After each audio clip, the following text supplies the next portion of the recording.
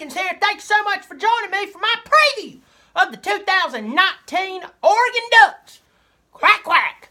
If you don't know me, I'm Bobby Dirkens, and you need to hit that subscribe button, turn on notifications. Why, you may ask? It notifies you when I put up my good stuff, which is every video I do. You also find me sniffing around on Twitter at B Dirkens and also on Instagram at the Bobby Dirkens. When I think about Oregon, I think about Chip Kelly and those crazy offenses that he had. It was crazy. Putting up outrageous numbers, scoring on anybody at will. I think about Marcus Mariota. Think about those jerseys supplied by Nike. You know, they own y'all's university. Those jerseys are so loud and bright, it looks like a distorted angel. But over the past few years, things hadn't been so bright for y'all. Pun intended. In 3 seasons, you've had 3 head coaches. Now, Helfrich, he ended up not ended up panning out as well as we thought he was going to do. Then for 1 season, you had Willie Taggart. And then Florida State had to come in and get him after that impressive 6-6 season. Last season, you had Mario Cristobal and led you to a 9-4 record. Not too bad for a team who was fumbling around. Utilized some talent, and then y'all got the surprise of a lifetime. Christmas came early at Oregon when Justin Herbert said, "I'm coming back." While other people were making up lies claiming that they played 3 years in college just to get to the NFL, he said, "I'm coming back." Now let's be honest with ourselves. You're bringing back basically all your offensive starters. Herbert, you got that Verdell kid, Travis Dice coming back.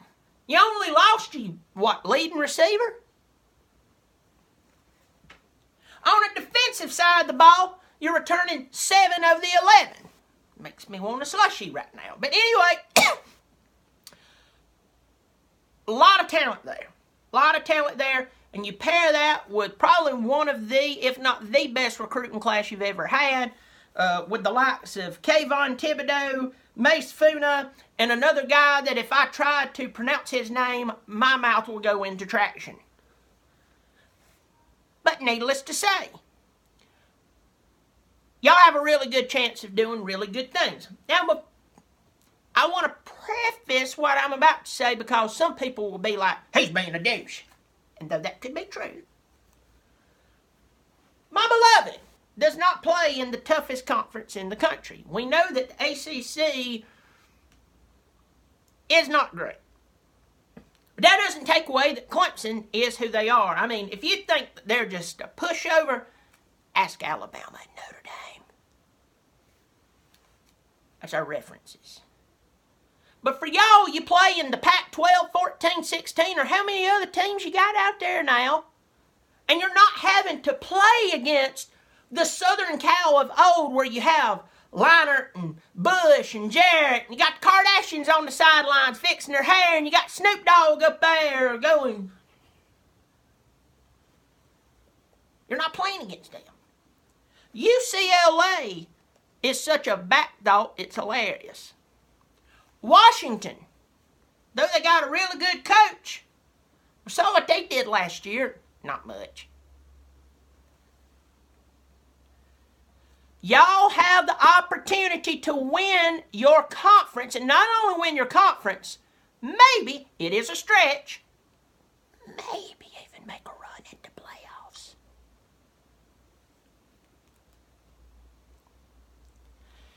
Y'all being healthy, y'all playing well together, winning the games you're supposed to win, which is basically all of them, you very well could do it. Now, I know upsets are sitting right around the corner. Just like I got a cousin. He's always asking me to borrow money. He's always sitting around the corner. And he knows that I do have money on me. He good and well knows that I don't only have a debit card on me. I do have cold, hard cash. But I'll lie to him every time, and as I turn away from him, ask Jesus to forgive me. But it was between that or harbor hard feelings at my cousin because I know he's going to take said dollars and go down to the old strip club down here where, well, everybody ends up with STDs after they leave. We'll leave it at that. Y'all have a really good chance. So let me go ahead and jump into your season. Look at the games. If you don't know my style, I am not going to tell you about every little thing about Oregon. I'm not going to do it.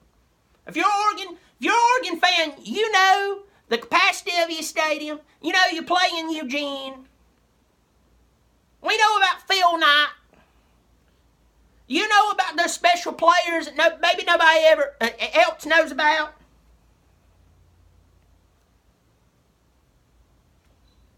So I'm just going to jump right into it. I don't need to tell you the circumference of your offensive coordinator's butthole. I don't need to tell you that. But that's weird. Who are y'all? Golly, it's weird. I love Dambo Swinney to death, but if I know anything about his anus, I might just quit following football altogether.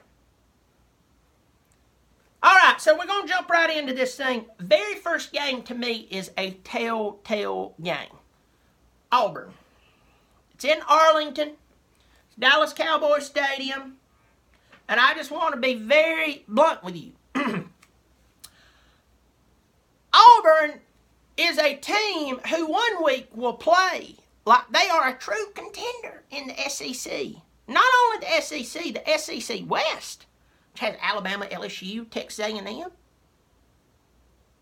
then the very next week, you would think that they're members of the Girl Scouts. They'll blow it.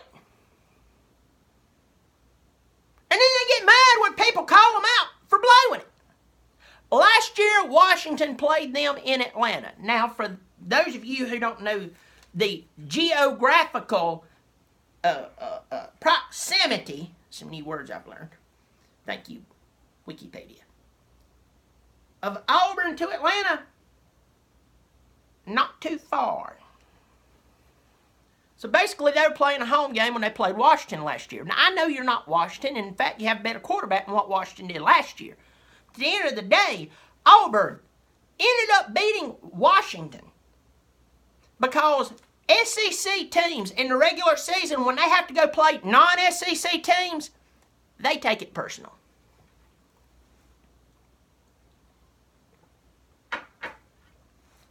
And I'm going to go ahead and tell you, that's their very first game of the season, too, that I can remember. Y'all have the talent. I don't care how long Malzahn's been there. You have a coach, he's going to second season, and you got one of the best quarterbacks in the country, okay? We know what a good quarterback looks like because we got a genius quarterbacking for us. You've got the talent, you have the returning starters. I'm going to be blunt and tell you, if you lose to Auburn in Arlington, there's no which way you can twist or turn it unless Herbert gets arrested the night before for improperly touching a chipmunk. And he plays that game and y'all lose. Don't y'all get mad if you run the table the rest of the season and nobody takes you serious. And the media's going to blow it up and talk about how good Auburn is, how good the SEC is. And I know the SEC's good. Auburn, come on. Y'all hadn't been legit since Cam Newton was there. So I'm telling you, Oregon, I am not going to make you pay for the sins of Washington, but I am going to tell you this. Don't piss this one away. I don't care what conference they come from. Y'all should beat them by a touchdown to 10 points.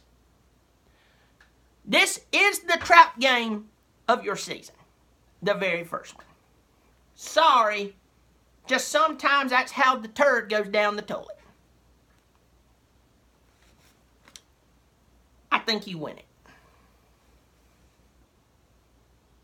Barely. Next week you play Nevada. You beat Nevada. Next week you play Montana. You beat Montana. The next week you play at Stanford. I used to be scared of this game. I'm not scared of this game. I think they're going to play you tough. I think they're going to try to come after you. I think they're going to give you their best game. You're going to beat them. You're off. Next week, you play California. There's no reason on God's green earth why you should lose to California. And if you do, shut down the program and start focusing on badminton. Next week, on a Friday night, you're going to play Colorado. You're going to beat them. At Washington. Next trap game. I know who they lost, but I also know who's coaching them. One of the things I always harp on is the power of the person wearing the headset on the sidelines. Period. Period. And I believe Chris Peterson is coming for you. And I believe that if you have your head stuck up your tail, you can lose this ball game. But I believe you win it. Washington State. Oh, Mike Leach. One of the biggest fans in the world of ESPN. And one of the nicest, most warm souls you could ever meet. I think you beat him, don't play around with him. This is the type of game he comes out and he wins. I believe you win it. At Southern Cal, you're going to win this game. You're off. And you play Arizona.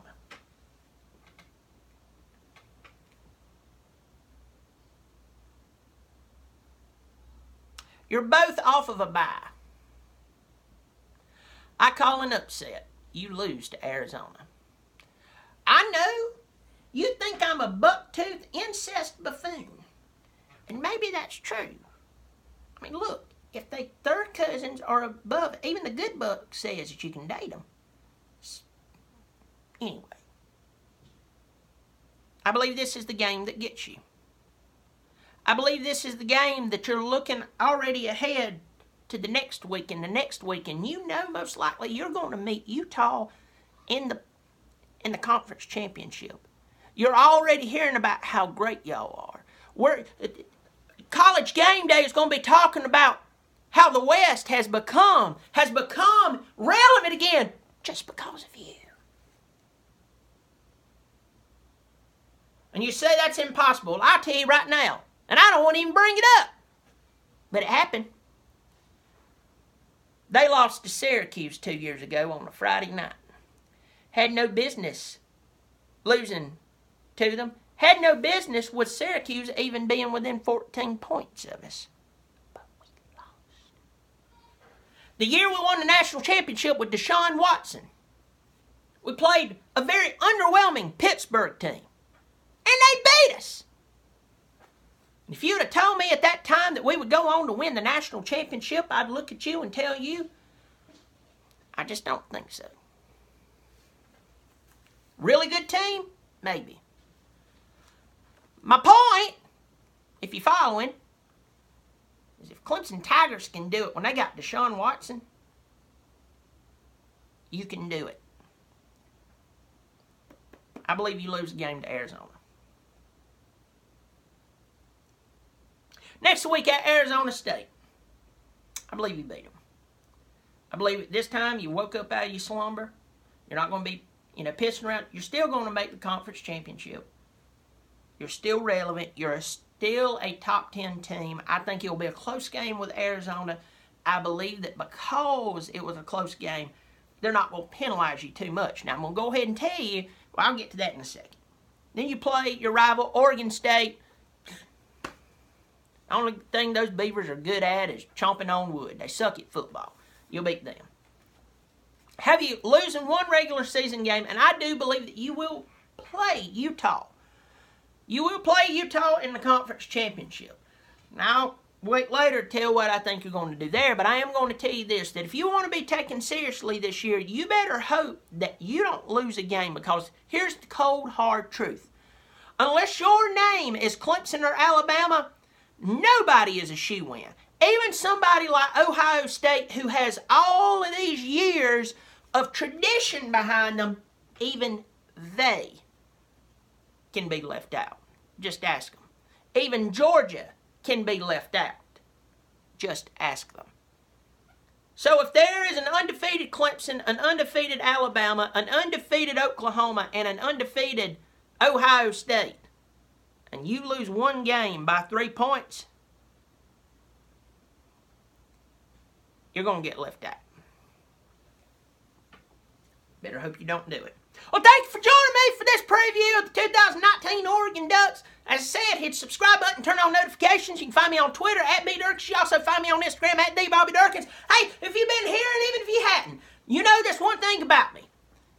I'm Bobby Dirkens. You keep showing up. I'll keep showing out. Bobby Dirkens.